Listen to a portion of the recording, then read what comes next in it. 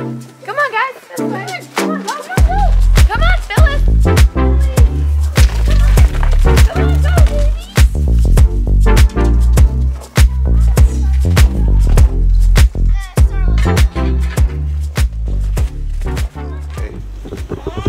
Hi, I'm Kelsey. Welcome to Sweetbriar Farm. We wanted to tell you guys a little bit about Nigerian dwarf goats and why we have them on our farm. Nigerian dwarfs are, like their name implies, a breed from Africa. They were imported to the U.S. in the early 1900s, and they've become increasingly popular in recent history because more people are interested in producing their own milk.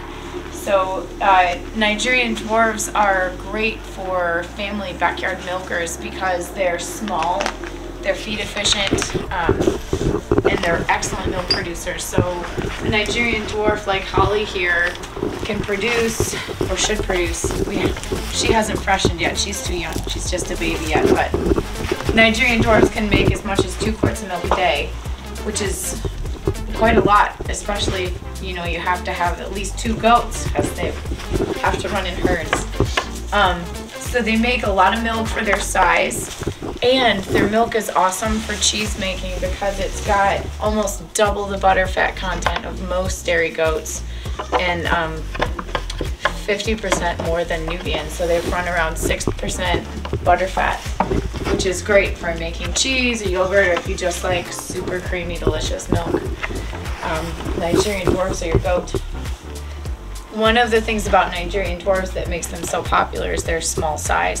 So they eat less and still make a good quantity of milk. They're also, their smaller body size is more attractive for people who are new to livestock because they're easier to manage. So they should be, what I think does should be no more than 17 inches tall at the hip. Bucks can be a couple inches taller than that, but they stay small. And they're also known for having large litter sizes. It's not unusual for a Nigerian dwarf to have triplets. I think the world record is, yeah, there was a goat, a blue cactus dairy, right, that had octuplets and set the record. So they're prolific breeders, and they make excellent high quality milk. So Phyllis here is our Nigerian dwarf doe. She is bred to another Nigerian dwarf buck with lots of cool colors, and we're expecting kids from her in April. So that'll be our first chance to try Nigerian dwarf milk.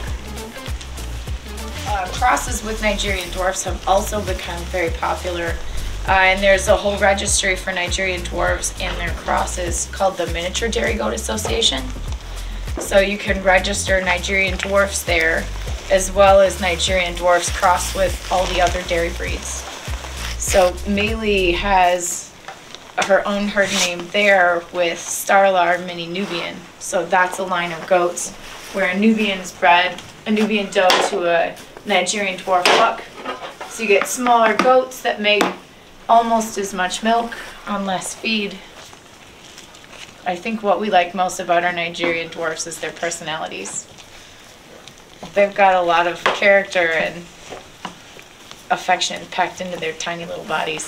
Yeah, Phyllis is very standoffish and has an attitude. She's got the biggest attitude of personality.